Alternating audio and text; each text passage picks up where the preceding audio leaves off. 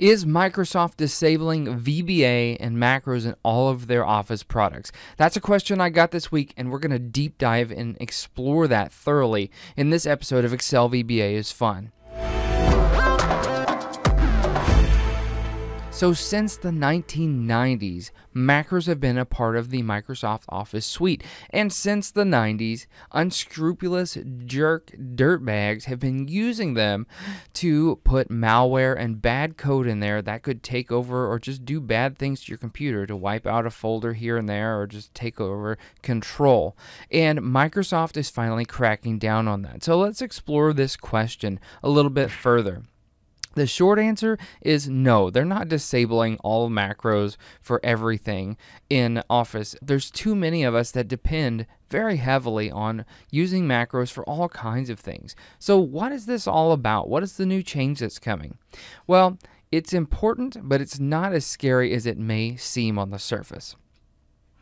So Microsoft is rolling out new security features, and we know why. We talked about this. Unscrupulous dirtbags have been putting viruses on things since the 90s, and IT people are tired of folks downloading things from the internet and just running them without vetting them first. It can be a major headache, and I totally get that, and I totally support this change. So where and when is this occurring? So here are the 5 apps that it's happening to. It's going to happen with Visio, Excel, of course, PowerPoint, Microsoft Word, and finally Access. So these 5 are the only ones that it's happening to. The other Office products it won't be affecting. Now, as for when, here's the schedule lineup. For the current channel, for preview and regular current channel, the newest version that's coming out in April, so just a month away, is going to be released. And then you'll see in the next few months after that, it's going to start rolling out to the other enterprise level channels. As for the Office LTSC, which is the lifetime version for certain government organizations and other organizations, it just says to be determined. Same for Office 2021, 19, 16, and 13. Now, as for Excel for Mac, Android, Office on iOS, or Office on the web, they're just flat out saying it's not going to happen on those versions. So if you have one of those, you don't have to worry about even seeing this or dealing with this. Now, what does this look like? Here's a preview of one of the pop-ups that comes up. It says there's a security risk. Microsoft has blocked macros from running because the source of the file is untrusted. And basically, if you click Learn More, it's just going to take you to a page that tells you how to unblock the file and why you should be a little bit more cautious. And it makes sense for them to throw this out there because there's been a study done that said 40 to 45% of malware can come from Microsoft Office products from unscrupulous people who have their macros assigned to do terrible things to your computer. So obviously we want people to be a little bit more cautious and a little bit more aware of this, to learn how to vet the code at least before you actually enable the code. So this is what it's talking about. Now, is that happening to every Excel file, every Word file, all that? No, it's not happening to that. It only happens when you download a file from the internet. So if you get an attachment on your email, or if something comes from a download link from some website, then it is flagged, and it has been for years, with something called the mark of the web, MOTW. So if something has the mark of the web, it's simply an attribute that's added to Windows files whenever they come from the internet. It's just a little flag that tells your computer, hey, this came from the internet. It came from not someone in our office, not some file that's been hanging around on your computer for a long time that you made, but it came from somewhere else. So hey, let's maybe just flag it in case you need to be careful about that. So even then, not all of those files from the internet are going to be flagged or going to be having this warning. Let me explain it. So here is the logic. You download a file from the internet, or you get it from an attachment, and so you open that file and it has the mark of the web, the MOTW attribute on it. So that's the starting point. Now, is this file from a trusted location? Meaning, so this is one of the folders on your computer that you can use to tell Microsoft Office that this location is safe. This is in your trust center. So anything that goes in one of these folders is okay. To add a trusted location, you can actually go to File and then Options, click on Trust Center, finally Trust Center Settings, and then add it to your trusted locations by hitting add a new location. Again, anything in that folder is going to be fine. So if it's in that folder, then yes, macros are enabled. But if it's not in there, it's going to keep on trying other things. So, well, is this file digitally signed or by a trusted publisher? If it is, then again, macros are enabled. It's not going to pop up that scary warning. If you need to know more about creating a digital signature, getting a code signing signature for your documents, we have more information on my website, Excel VBA Is Fun. We have a full course on the subject if you want to learn how to get certified and things like this.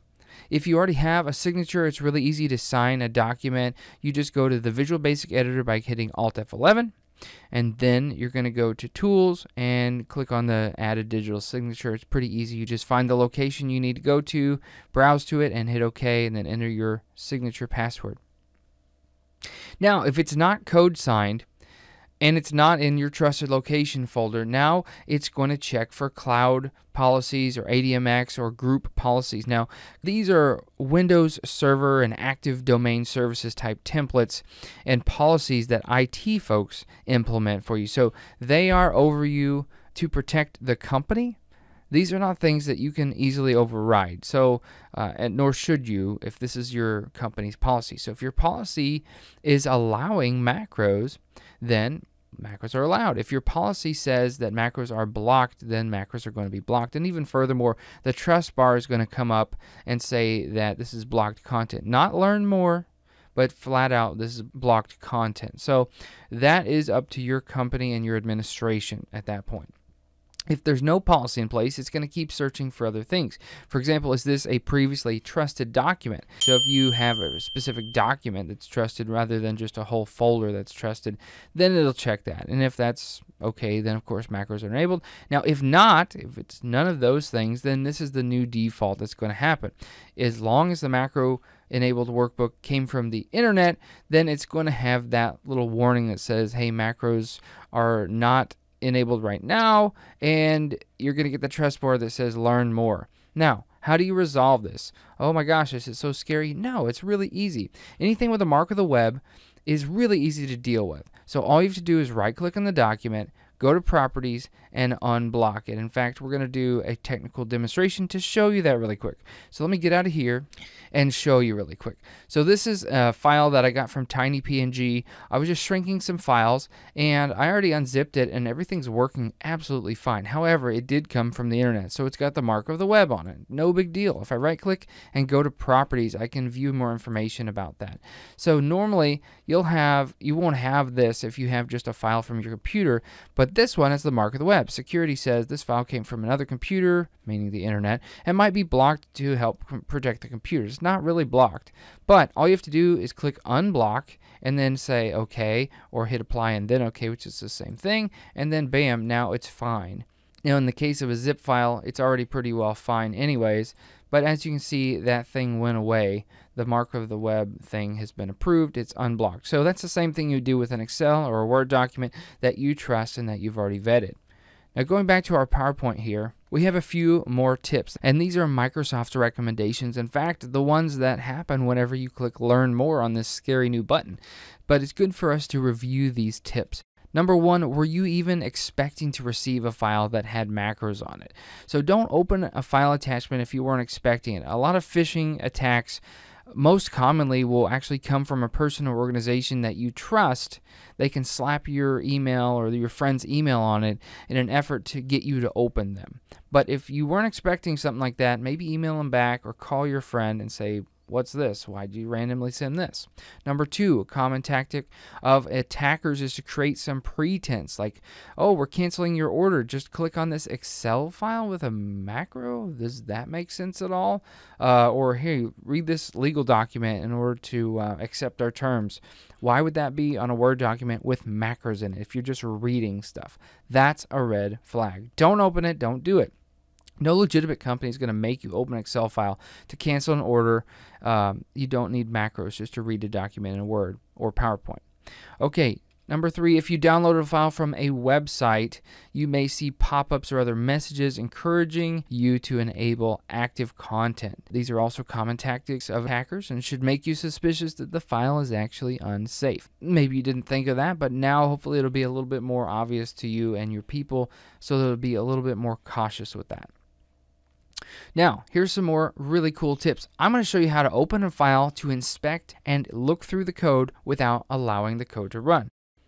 So in this case, we have a sample file right here. It's a macro-enabled workbook, and you'll notice that a pop-up occurs every time I open this document, because that's telling us that macros are definitely running on this document.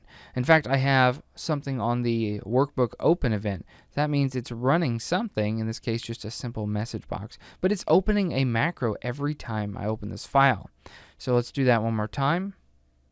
Double click on it. You'll notice the pop-up occurs right now. Hello there, it says. Okay, now here's how you do this. And I'm going to leave the instructions over here in case you're wanting to follow along. But essentially, it looks like a lot of steps, but it's really easy. So you're going to open up a brand new instance of Excel. You're going to click on this Open button right here. And then you're going to go to Browse. You're not going to click on any of those files, even if they were the file that you wanted. Then you're going to go to the folder or wherever the file is. You're not going to double click on it. You're not going to open it right now. Here's the magic. You do a single click on it, okay, just to select it. Then you're going to hold Shift. While you're holding Shift, you're going to right click on it. See, I still have Shift held down. You're not going to hit Open. You're going to hit Select. When you hit Select, you wait a few seconds. Now I can let go of Shift. I've been holding it this whole time. I just let go of it. Okay. Now you notice it didn't say hello there. No pop-ups occurred. Now I can vet my code. I'm going to hit Alt F11. That's Alt and F11. And now it'll open up the Visual Basic Editor. I can explore the code, but it didn't run the code that occurs whenever the workbook opens with this message box saying hello there. That did not occur.